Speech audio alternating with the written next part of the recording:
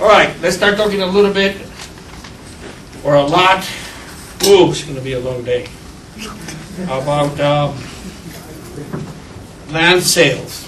Okay, sale of land. That's what we're talking about. Real estate transactions.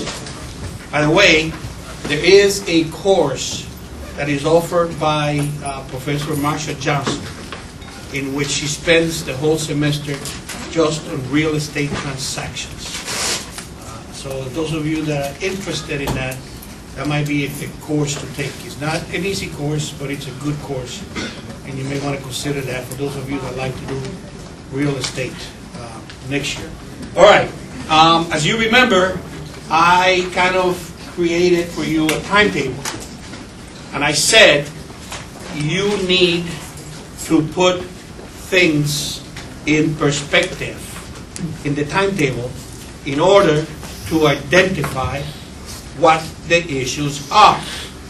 And we said that the land transaction begins when somebody puts up a sign or an announcement that says condominium for sale, house for sale, farm for sale, whatever for sale. That's when everything begins. And after that, people start looking, and when somebody's pretty confident that they're interested in the property, right, they secure the property by using an earnest money agreement or a contract for sale. They're called both things. Contract for sale, earnest money agreement. Again, this agreement, purchase and sale agreement, earnest money agreement, contract for sale, is entered by a buyer, is an agreement in which a buyer and a seller enter into an understanding that with that, in which they make it clear that they are making at least a commitment. That's what it is. It's a commitment to acquire the property. This is not the acquisition of the property yet. It's a commitment. And there are a lot of issues that arise in this process, during this purchase and sale agreement. A lot of things we're going to talk about that refer directly to that conditional agreement. At one point, that conditional agreement becomes permanent at closing. And the date of closing, things happen, and certain things must be available at that time. It's the day when the seller delivers the property and the buyer pays. And at that point, we have now a new document called a deed. Right? This deed is going to contain, depending on what type of deed, it will contain certain promises, certain covenants, of which a breach of any of them would give rise to damages. So far so good? Now, once you have that deed, and there's a lot of issues we're going to talk about regarding that deed and the promises. Once you have that deed, there are ways of assuring your property, assuring the deed, and that's by recording it. This is what we're going to talk about, the recording statutes. Right? Now, remember, and we're going to repeat this, recording is not a requirement for the transfer of the property. Recording is simply a way of you assuring yourself, of you telling the whole world, hey, don't mess with my property. This is mine. And it protects you from subsequent purchasers. It protects you, protects the subsequent purchaser from liens and mortgages. Well, liens and mortgages are the same thing, but it's a way, it's how our system works. This is a difference between us and England, where recording statutes don't exist. And it has an impact on how we do business. It may be a reason why real estate is so available in this country, as opposed to other countries, and how there are less problems. It also might be the reason why there's a lot of rich lawyers in real estate transactions making a lot of money. But nevertheless, that's what we're going to do. And the last thing is that we may not get to is the issue of insurance. Assurance by recording insurance to protect yourself. But I don't know, since we did that so recently, I don't know if we are going to have time to get to that. I don't know if we need to get to that. So that's the scheme, that's the drawing, that's where we're going, right? So, where do we begin? We begin with that purchase and sale agreement, contract for sale, earnest money agreement. All those are synonyms. Different people like to call them different things. I know for a fact that I like to call it the purchase and sale agreement. I know for a fact that Professor Clevin likes to call it the earnest money agreement. I know for fairly certain that Professor Davis likes to call it the contract for sale. But they all mean the same thing. I'm giving you all that because depending on who writes the question on the final exam, it's going to be named like that. Right? We try not to confuse you, but be ready. When you see earnest money agreement, we're talking about the purchase and sale agreement, the contract for sale. Okay? So where do we start? Well, the first thing we have to say is, well, once we enter into this conditional agreement, is it enforceable? Is it enforceable? Well, one thing that we look at for enforceability is the statute of frauds. Does it meet the statute of frauds? And in order to meet, to meet the statute of frauds, there's certain things that must be contained in the memorandum, in the document. Remember, a document, as long as it contains the elements, it doesn't matter what it is. A lot of things, you know this from contracts, a lot of things may constitute a document. You have in contracts a case of the lady that sells perfumes, I believe it is, that there was 8 or 9 different pieces of paper, and they all became a contract because they were linked with each other, and all they had was headings and memos, and So don't think of a document simply in terms of a something official from a realty company. As long as it has the elements we will be speaking of, it meets the requirement. As long as it meets the statute of frauds and it contains the essential elements of the transaction, then it is a valid document. So, what must be there? What must be in that document? Well, first, the earnest money agreement, purchase and sale agreement, must identify the parties. Now, in the contract for sale, it's going to be a little different than the deed. You must identify both parties. The seller and the buyer, the vendor, purchaser. Vendor, seller, buyer, purchaser. Okay? You must identify both parties. What else do you need in that document? The land must be described. These are things that must be there. We need to have the parties. The land must be described. Now be careful, because all that's required in terms of the description of the land is what is known as reasonable precision.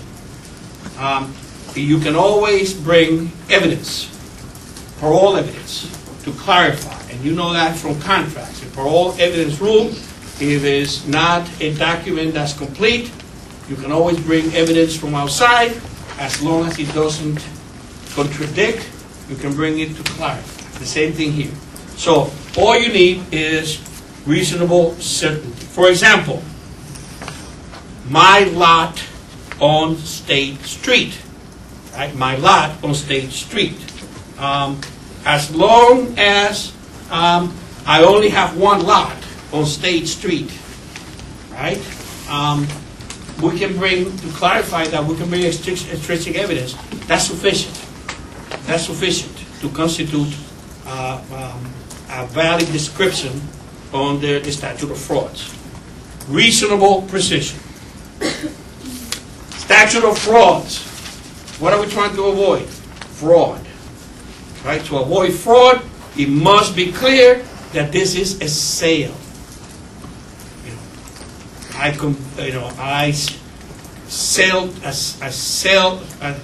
I'm selling you, or words to that extent. Convey words of sale. Why do we want to do that? Because we don't want, on the day of closing, right, for the seller to show up with a lease. And you say, well, I wasn't going to rent the place. I was going to buy it. Oh, no, that's not what we said. Well, I'm pulling back. Oh, you're breaching our agreement. Right? So you want to make sure that it's clear in the document that this is a sale. This is a sale. Here is somewhere that the four sections have a little disagreement on, but we're going to follow the rule as I'm going to state it now. So if this is the rule we're going to follow. Purchase price. Purchase price. If the parties have agreed to the purchase price, it must be in it. It must be there. If the parties have not agreed to the purchase price, it doesn't have to be there, but something must be in the document expressing how that price will be determined. That's in the event the parties have not agreed. Right? So, again, if the parties agree to the price, it must be in the document. If they have not, it doesn't have to be in the document. However, there must be something in the document that tells us, that tells the reader or whoever's looking at the document what method is going to be used to determine the price. Can the purchase price serve as kind of like serve to show the intent of sale? Not necessarily. So that's like a totally different Yes. thing from words of sale. That's right. We agreed to pay $50. Doesn't say it's for sale.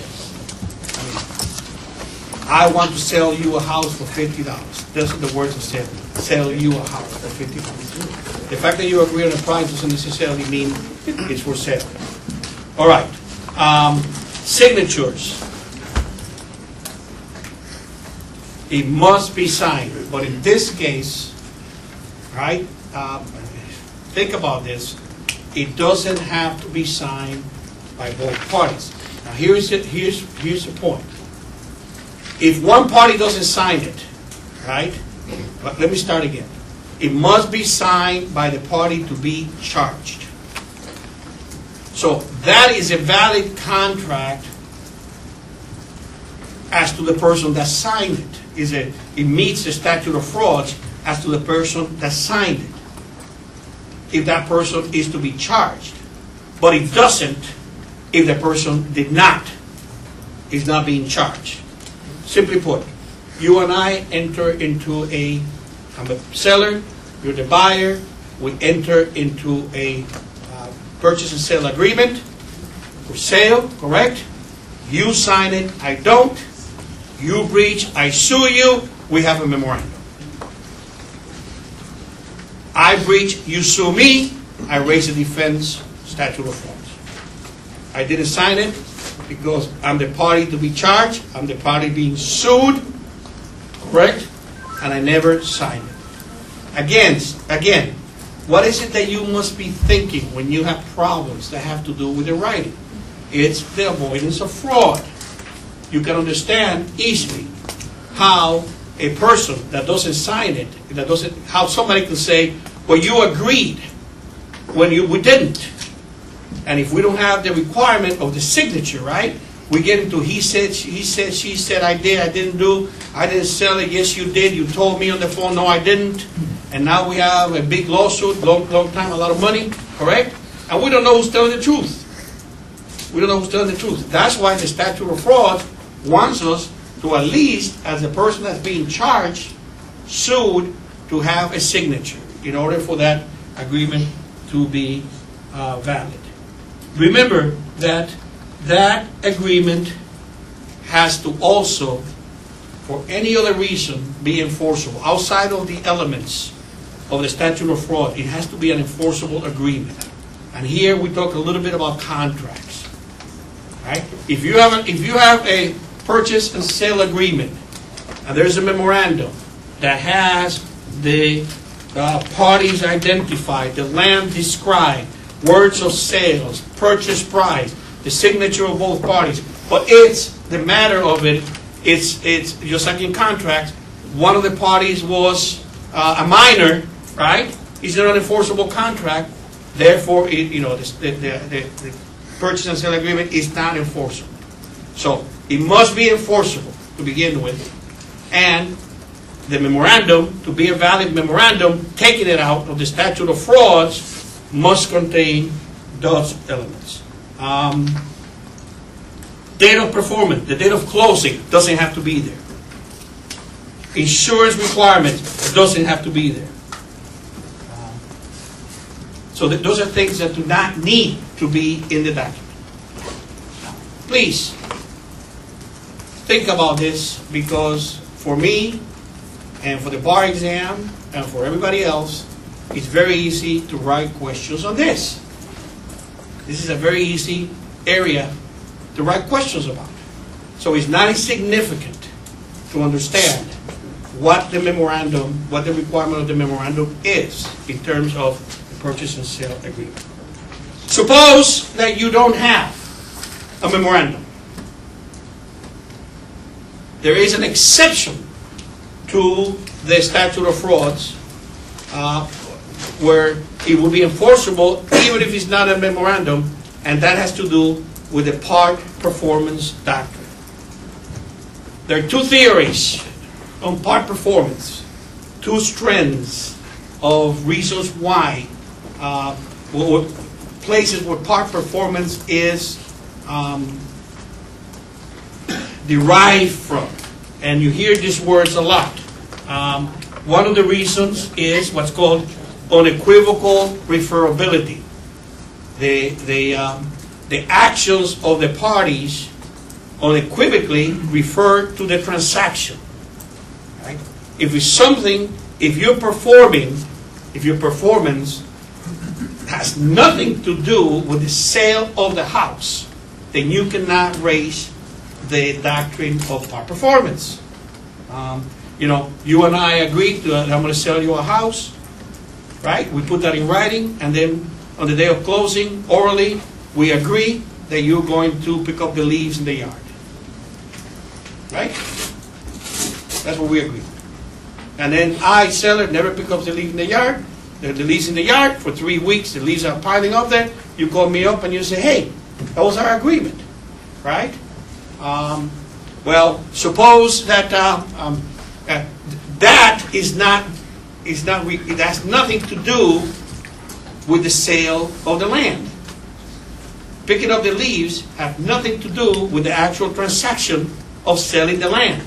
Therefore, picking up the leaves is not the kind of thing that you can say is unequivocally referred to in the transaction. It's nothing. It's irrelevant. It's an agreement, but it's not tied to the transaction. That's one of the theories of part performance. The other one is against equity. Look, it's unfair if you went out and did something that has to do with the transaction, it would be unfair to then say, after you spend money, after you improved a lot, etc., it will be unfair to then say, oh, sorry, no deal because it wasn't in writing. So those are the two theories that kind of the strands that push part performance. So what are the rules in general? Well, in the majority of jurisdictions, for there to be part performance, there must have been payment, there must be possession of the land with the permission of the seller, and you must have made improvements. Those three things must be present in the majority of jurisdictions. Paid price, possess the property with permission, and improve the property. If you have done those three things, you have now partly performed and you're taken out of the statute of frauds. That's sufficient to get you out of the statute of frauds. We know from one of the cases we did in Hickey versus Green, remember the lady with the check, that the court said, look, if the seller or the person that breaches admits that there was a conversation, then we don't have to look at any of these three things, whether there was improvements or payment or possession. We don't have to look at any of those. All we have to look at is reliance.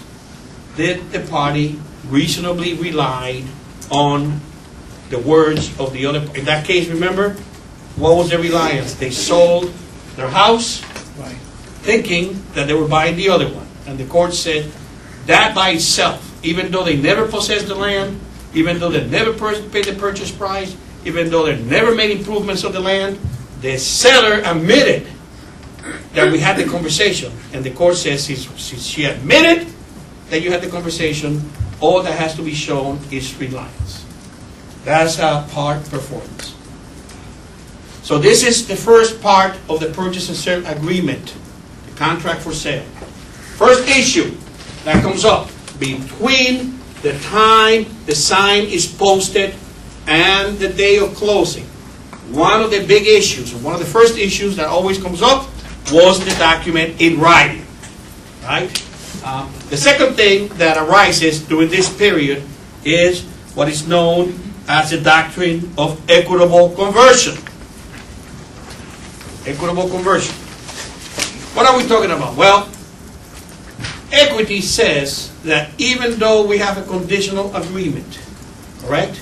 And even though that agreement doesn't give me the right to possess the land, right? Still, I should be treated as the owner. That's what equitable conversion is.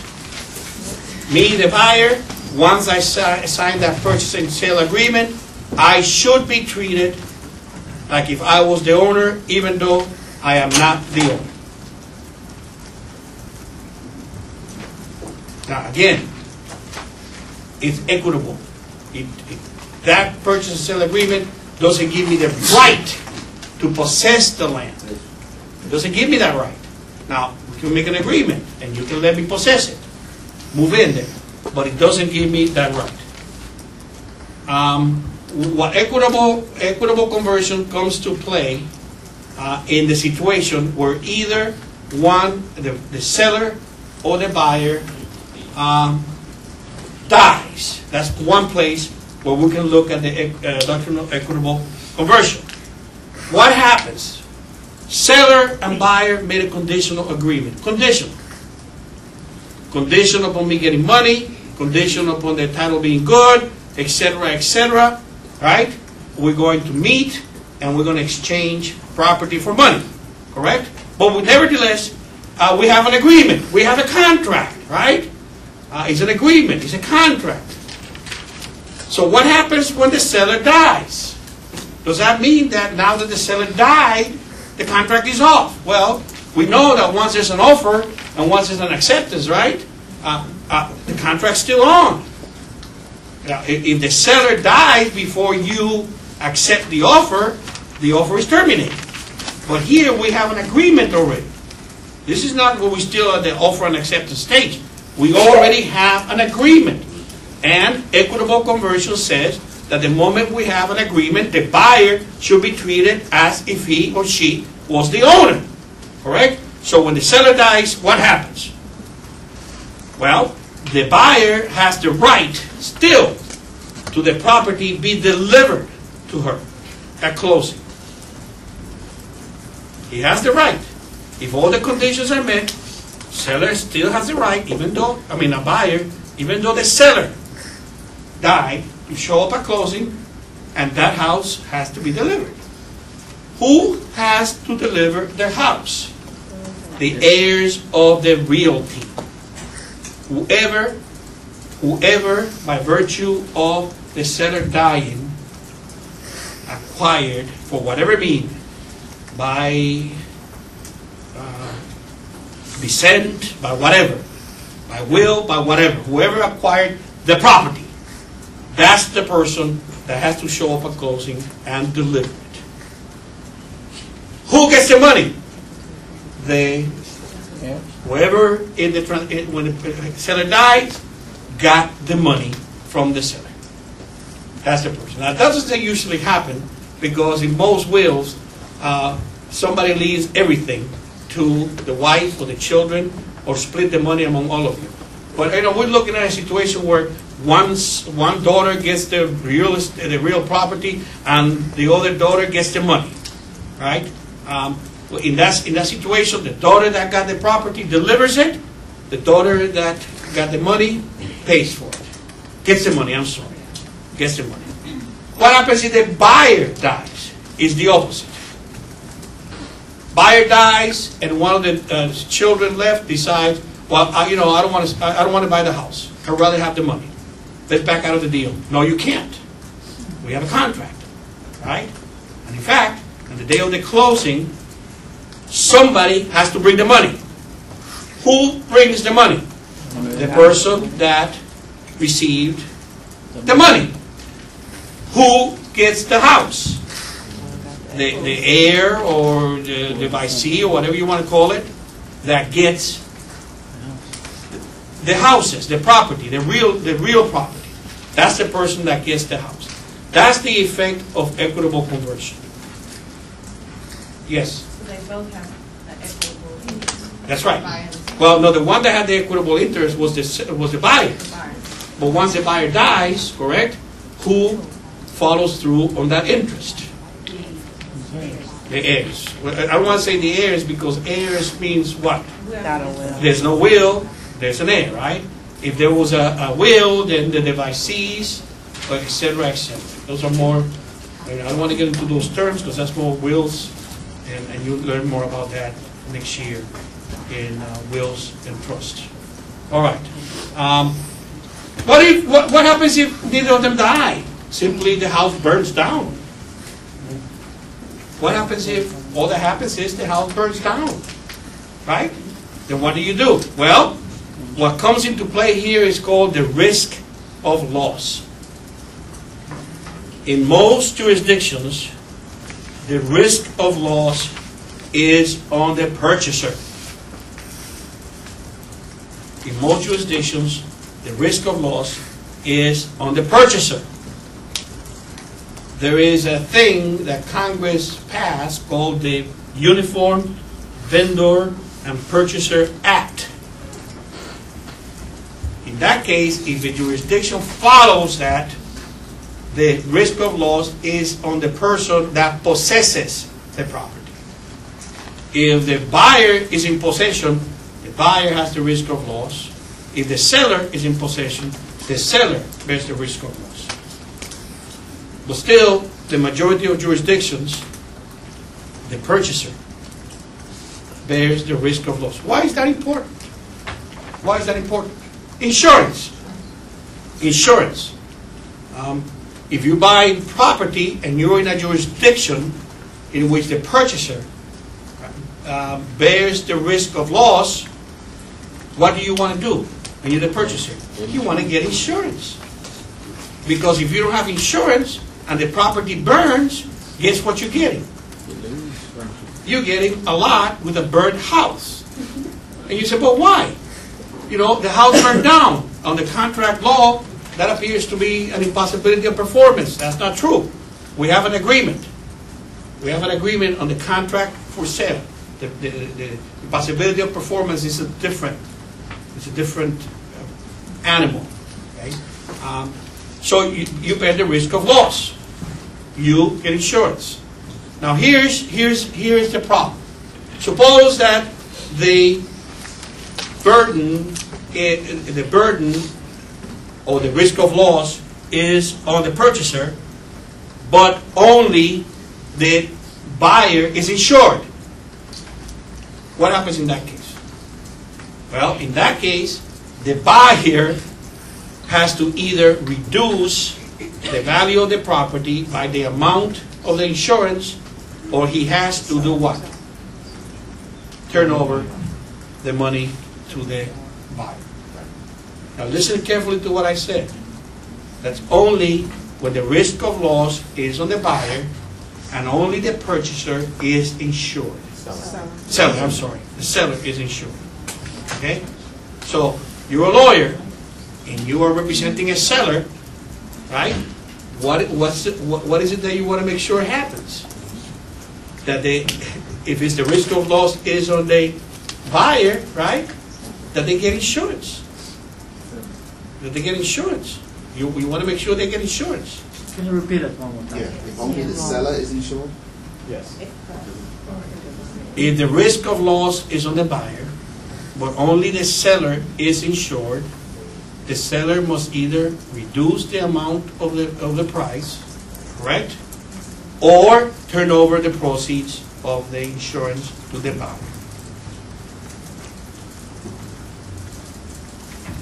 Okay?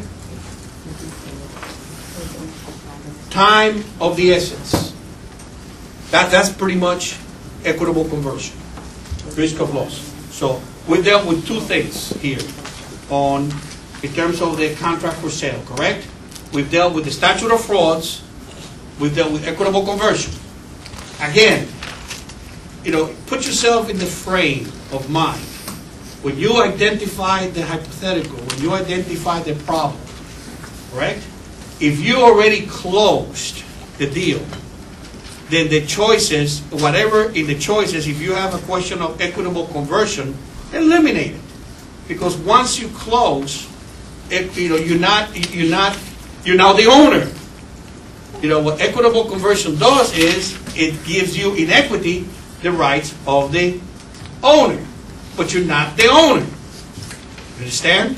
So, if we already said they closed the deal and something happens and one of the choices said, oh, the buyer wins because the doctrine of equitable conversion,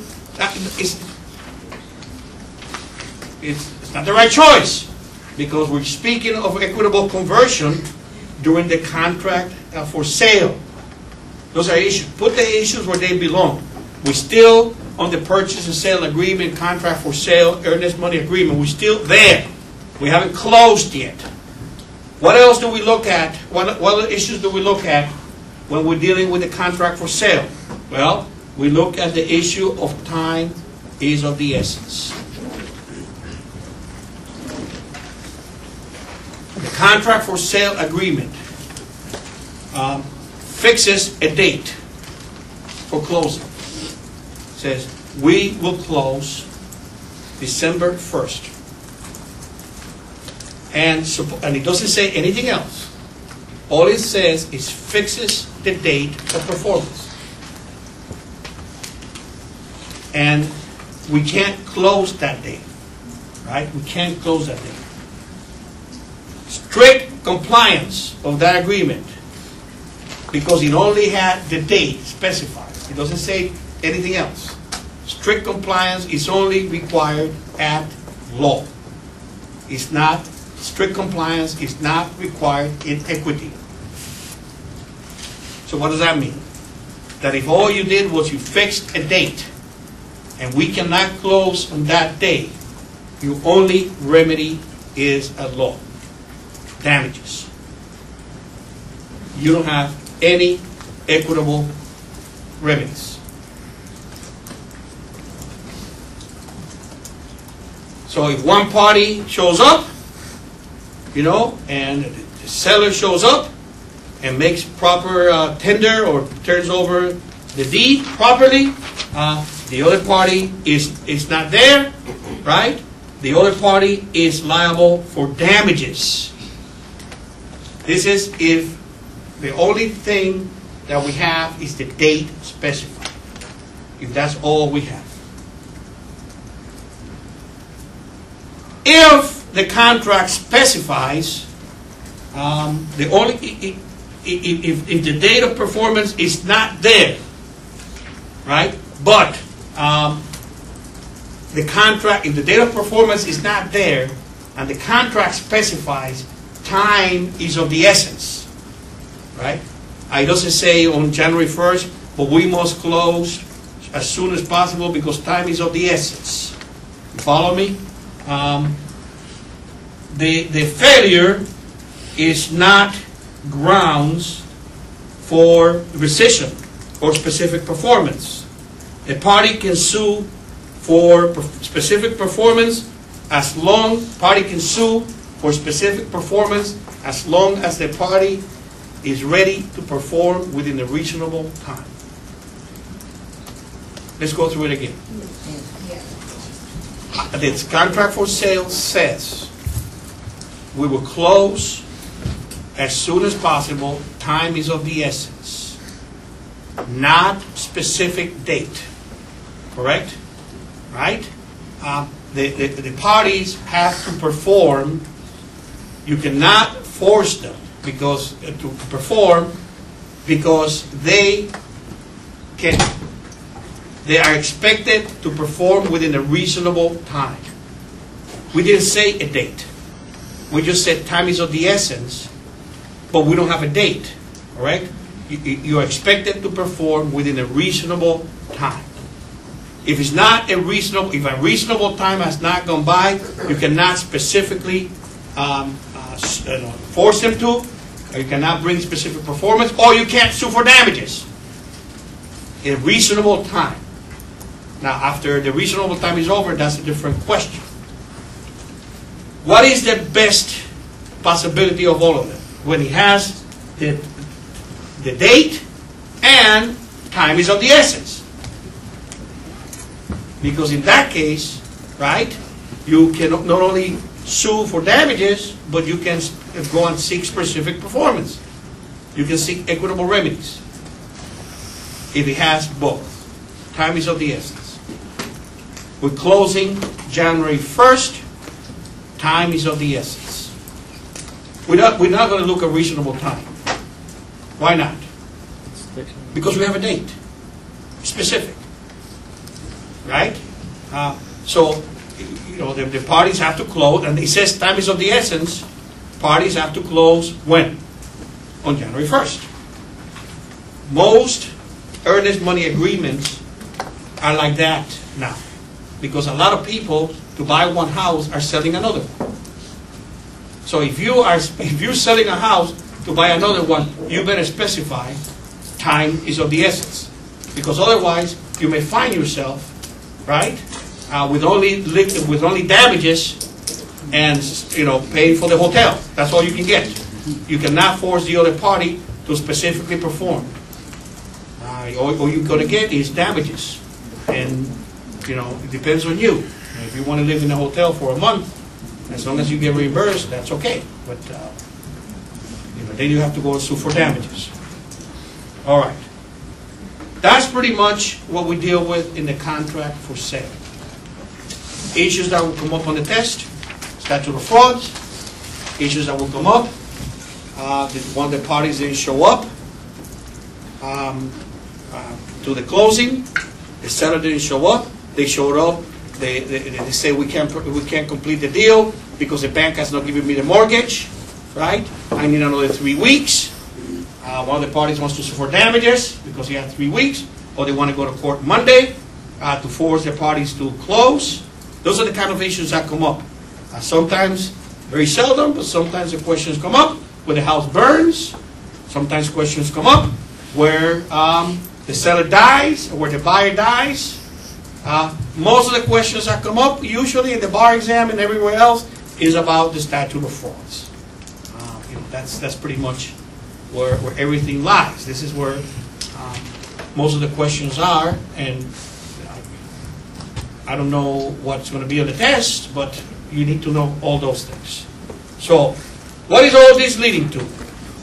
This is leading to what? Closing. It's leading to closing. At the day of closing, what is going to happen? Seller will deliver property, right? Buyer delivers a check. right? What are the seller's responsibility? Seller has to bring marketable title. Marketable title. The title that the seller is going to give you that day has to be marketable. What is marketable? Marketable is free from doubt. You don't want to buy into a lawsuit. That's what it means. And what's the standard? A reasonable business person. Would a reasonable business person buy this property with this prop? That's the question. Would a reasonable person buy a house that has a sewer line under it? Would a reasonable person, a businessman, buy this house for $100,000 when there are cable lines going to the property? Would a reasonable business person buy this property, right, when there is oil pipe, gas pipe under it from Mobil Oil or something? Those are the questions that you have to ask. Would a reasonable business person buy a property that has a lien from the IRS for $500,000? Would a reasonable person buy a piece of property that has a nuclear bomb ready to explode buried under the yard? That's the standard. And I think you know what the answer is, right? I guess not. That's what marketable title is. We have some ideas of what things make title marketable, and we did some cases on this, right? One of the things we talked about was gaps or defects in the chain of title. Now, the first time we talked about marketability, we had not done recording statutes yet, so it wasn't clear what the chain of title was, right? What a gap on the chain of title was. Now we understand that better, right? You saw a situation where you have a wild deed, or when you go up using the grantor grantee index, and you go up, and then when you come down, it doesn't match. There's somebody missing. Somebody's missing there. Between this year and this year, who sold the house to whom? It's a chain. It's a problem. There's a gap on the chain of title. That makes title unmarketable. A misdescription of the property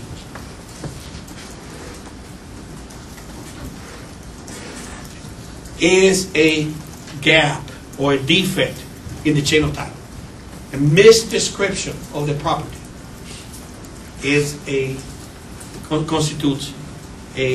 makes title unmarketable. What else makes a title unmarketable? Inadequate estate. The seller told you he's going to give you a fee simple, and he shows up with the life estate. That's not marketable. Why would you want to buy a house from somebody when what you're buying is a life estate? The day that person dies, what happens to you? You're on the street. So why, unless that's what they told you they were going to sell you, and you knew that, right? You don't have to get into a lawsuit, because the day that person dies, the remainder or the grantor, they're going to come in and say, I want my property back, and you're going to say no, and now we're in a fight, right? So do you want to get into that lawsuit? Of course not. So that makes title unmarketable. Encumbrances, that's the biggie. Encumbrances makes title unmarketable. Mortgages, there's a prior mortgage, makes title unmarketable. Liens make title unmarketable. Mortgages and liens makes title unmarketable. Makes sense, doesn't it? Now that we know what happens when you foreclose, if there's a mortgage, right, that somebody else has, and they default on that mortgage, it's a foreclosure, right? You out of luck. Send the house on you. So mortgages and liens. Restrictions. Restrictions, equitable servitudes. Remember easements? covenants, restrictions on the property, equitable servitudes, they make title unmarketable only to the extent that they be more cumbersome than a zoning ordinance. If a zoning ordinance says you can have residences, two-story residences, and there's a restriction limited the residences to 1 story, right? That's an encumbrance. Zoning ordinance says this area zoned multiple story dwellings, right? The restriction says you can only have single story dwellings. That's more restrictive than the zoning ordinance, right? The zoning ordinance allows you to have 2 stories. The deed restriction says only 1.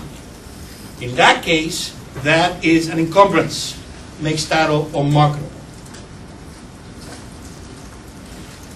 You come up to the house, and this happened to me, so I lived it. You show up, and you knock on the door, and the one that opens the door is not the seller, but a tenant.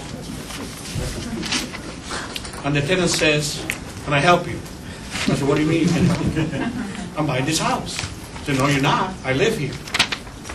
Right? And if you buy the house, I don't know if I want you as a landlord. Right? Now, do I have to buy the property? We know that the lease stays, right? If I decide to take it, I can waive it. So the question is, does the lease make that unmarketable? Well, what if you decide you don't want that person there? What do you want to do? What do you have to do? You have to go sue them. So what have you done? You have to go and evict them. You bought yourself into a lawsuit. That makes it title unmarketable. Now you can waive it, but it makes it unmarketable. Easements makes title unmarketable if the easement is of such a nature that makes living in the property impossible, or you cannot live in the property. What happens usually is when you read deeds, it says, "I sell you this house free of encumbrances, free of gaps in the title, free but subject to easements and restrictions." Right? And that's why people buy the house, they waive that, and this is why, I mean, it's impossible almost to find in most places a house that doesn't have some sort of easement. There are, out there, but around urban areas, every house has some sort of easement. Telephone lines, gas lines, digital cable, everything. So don't jump immediately. Just because it's an easement doesn't mean that the title is unmarketable. Okay, you have to look at the nature of the easement and see how burdensome that easement is. And depending how bad the easement is, then it will be unmarketable. I had a colleague. I spent 1 year teaching at Texas Wesleyan, and I had a friend of mine that bought a house. He thought he had a good deal, and on the day of closing, they found out that the sewer line, the pipeline, goes right through the middle of the house. So the city has an easement for the sewer line, and it goes right smack to the middle of the house. Now we know from the law of easements, right, that the holder of the easement has the duty to do what? Repair it and do all that stuff, right? So what if the city goes up one day and says, we're going to clean the pipes, or we're going to repair the pipe that's going through the middle of your house? You can't interfere with the easement. So what are they going to do? They're going to the middle of your house and they're going to tear it up to get to that pipe, right? In that case, you can argue what? That easement is bad. I can't waive that. And in fact, he backed out of the deal. He didn't get the house. All right. Whenever there is the last thing that we need to talk about in terms of encumbrance is the issue of zoning ordinances versus building codes. Because we had a couple of cases in the book. Remember the bulkhead case? Zoning ordinances do not destroy marketability, but violations of a zoning ordinance does. The case we had in the book was a zoning ordinance that had a setback for a type of a house, and the problem was that it was violated. Remember? So it wasn't the zoning ordinance that created the problem, it was the violation of the zoning ordinance. Now here's an area that I'm not very clear about, but let me go with my understanding is, in general, building code violations in general are not considered encumbrances. However, there are some of your books and some of us that teach that the way we teach, we since now the seller has a duty to disclose defects, correct? In a lot of jurisdictions, they're starting to consider building code violations to be encumbrances. But my understanding is that the majority rule is that they're not. Why not? Because they're things that are readily fixed. You don't get into lawsuits. So there's a plug there. There should be two, right? You're not buying into a lawsuit because it's rather inexpensive to just build the other plug.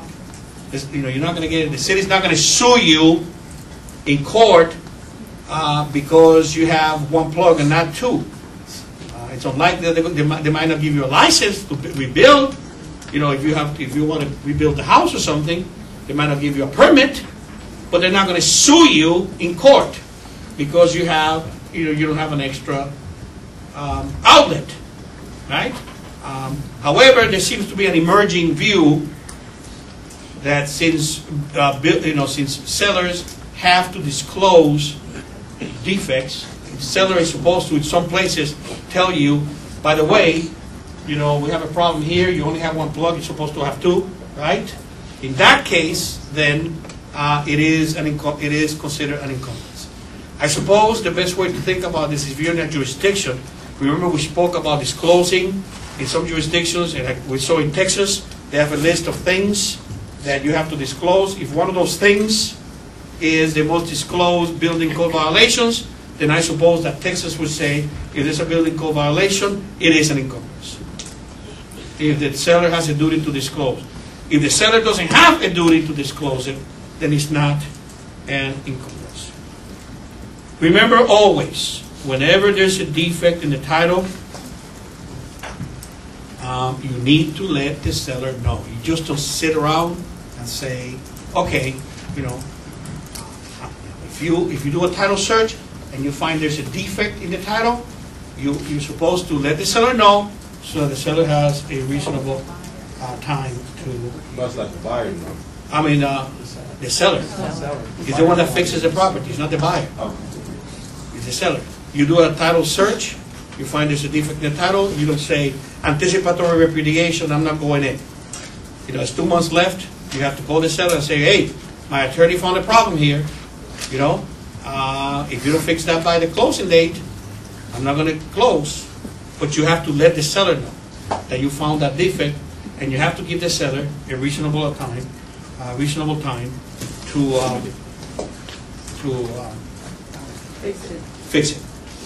fix it out. All right. What are the remedies? And then we move on to the deed. What are the remedies in case of a breach by one of the parties?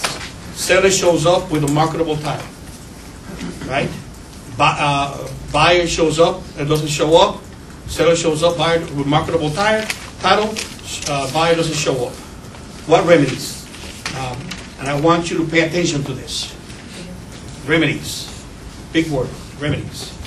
Damages are in place. Specific performance are in place.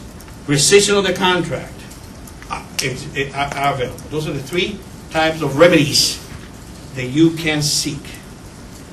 Now, it took me a long time when I was taking contracts to understand that specific performance is not damages.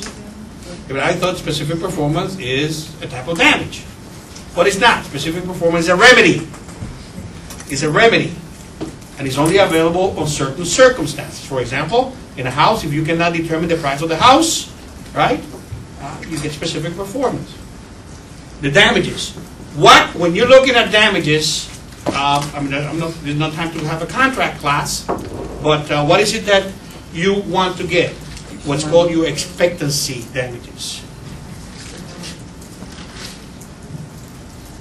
expectancy. You expected to buy this house for $100,000. Now, to get this house someplace else, it's going to cost me $200,000. I didn't expect to buy a $200,000 home. I wanted a one-story house, right, with a little yard. I wanted a $100,000 home, and because you reached, now I'm stuck with a $200,000 home. So that wasn't my expectancy. You know, I ended up in Sugar Land when I wanted to live in Kingwood. So that's the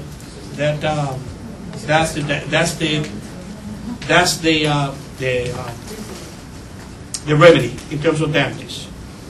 Specific performance, we don't need to talk about that.